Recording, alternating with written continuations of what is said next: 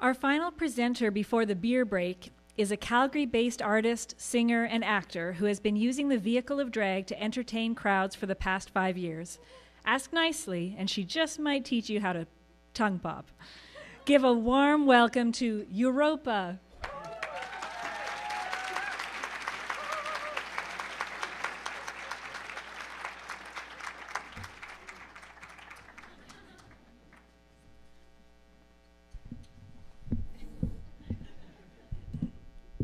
Okay, sorry, I just have to get my notes out of here. Just a second.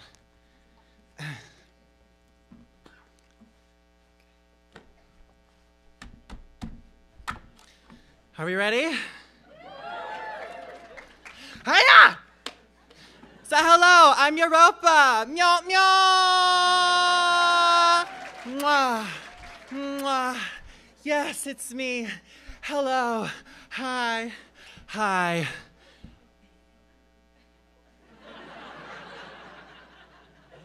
Oh, that's a really nice slide. Okay, so a little bit about me.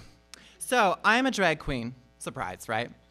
Yes, it is true. I do drag. I have been doing it for about 6 years, part-time, just for fun. But within the last few months, I have become a professional, which is quite fun. A little bit about me. These are just a few pictures, and they're gone. So now I'm going to talk about Count Me In. Okay, so I had to think about this theme. Gave me a little bit of trouble. At first I was like, okay, it's like 5, 6, 7, 8, da, da, da, da, da, da, da, da.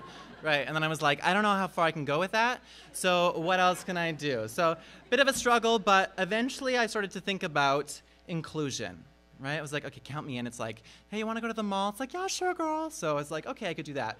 But then I thought to myself, I'm not really the one to talk about inclusion. I experienced a lot of exclusion, actually, in my life. But I was like, okay, we can go with that.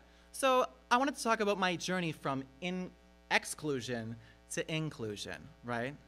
And we have to start at the beginning, right?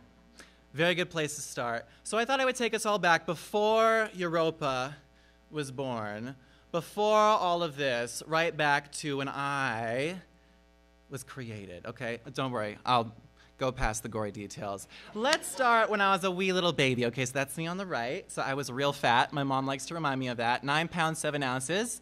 She still yells it at me when she wants me to feel really guilty.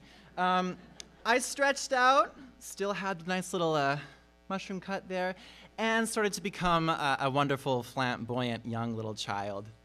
A few of my interests, okay? So Cats the musical, loved that. Very impactful on my life. What else? So, not just cats, like just Pokemon in general. Also, I love to praise Jesus. That was a big part of my life. And Cats Don't Dance. Oh, great musical. It's just a little VHS moment. And this is how the world felt about that. Yeah, so I was a wonderful little rainbow child, and I made a lot of people very confused.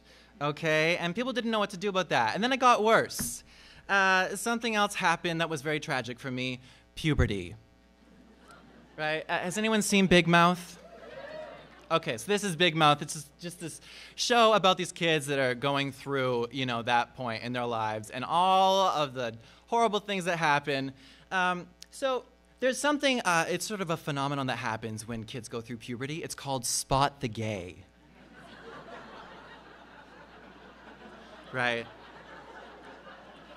So kids start to, you know, they start to get smart. They start to realize that one of these things is not like the other. And that was a bit of a struggle for me because it was really hard to conceal. And I tried to. So actually, I drew this little thing. So these are actually, this is a little moment, okay? So that's me in the middle. That's Uropa.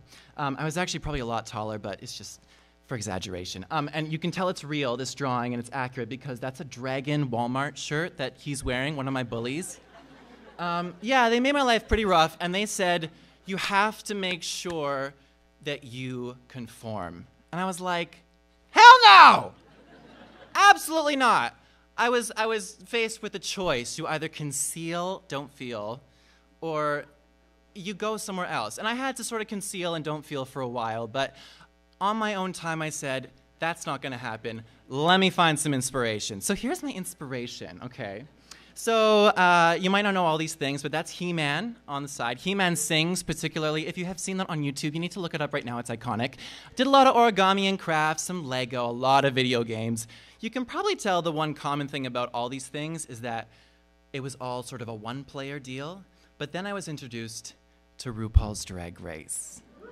Okay, so we know what that is. If you don't know what RuPaul's Drag Race is, it's a competition show for drag queens. All right, you're trying to become America's next drag superstar, and this was very impactful on me, as you can probably tell. And that started my drag journey. So on my own, I was painting my face from about, let's say about 17, 18. And you can see from right to left this journey. And as I continued through this journey, I actually started to make a few friends. So it was my opportunity to be exactly who I was. And this led me to something pretty amazing in the drag community. This is called a drag house, the House of Prince. So my mom is Stephanie Prince, okay? So when you're a young drag queen, you're saying, I need someone to teach me, and then somebody teaches you, and that person is called your mother. And this was the final time that I actually found my community. So I was completely who I was, and I actually had a group of people that supported it. I no longer had to hide myself, in a shell. Just love how that little moment happened. And I had been doing that for a long time, and it was the first time I didn't have to conceal all the things that I loved. For once, I could actually break out of that and be who I was. And I would say I successfully found a community that accepted me for exactly who I was. So I just want to review, okay? Because I think that's useful, you know, just to remember everything, just to seal it all in. So what did I do? All right, come on, Uropa. You see her, that's her luscious hair. Just kind of like mine. All right. So I was who I was. Let's start at the right, the top right. I was who I was, loved cats, Garfield, all that great stuff. And I said, absolutely not, I'm not going to conform. All these bullies, you may have gotten me down, but that does not mean I'm not going to follow my heart. And so there I am, finding Drag Race. There I am, pursuing everything. Oh, and it's gone, just like that. And now I am who I am today. And I am here presenting to all of you. So I had to say a very wonderful meow meow to all of you, and thank you so much. Have beer!